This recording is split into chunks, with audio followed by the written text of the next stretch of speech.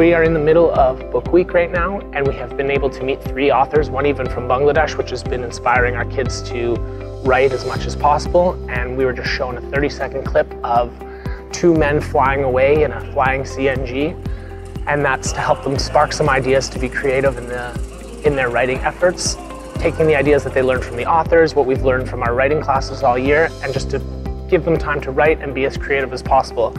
And just to see how a 30-second video of the same thing that all the kids watch can turn into so many different wonderful stories, just displaying the creativity that we have at ISD.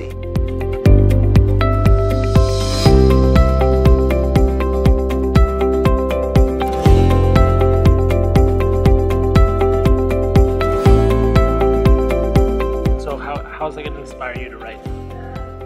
It's going to inspire me to write about to put other characters instead of humans.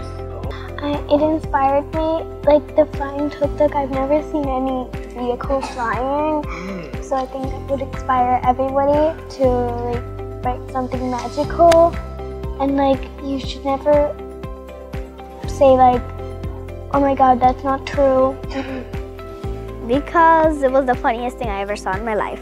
Funniest thing you ever saw in your life, and it kind of, does it open a lot of possibilities? Can you do a lot with what we saw? Yeah. Yeah, with a flying CNG, you can do anything. Yeah? Yeah.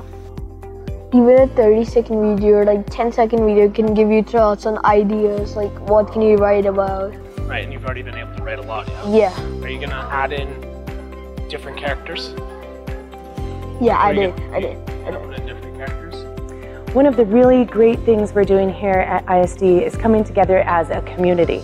Not only a community of learners that are focused on local and world problems, but also learners that are working together to build interest in academics and creativity. And today our learners are here today celebrating local authors, but also being inspired by them to write their own stories. And as we all know, we each are authors and we have our own stories to tell.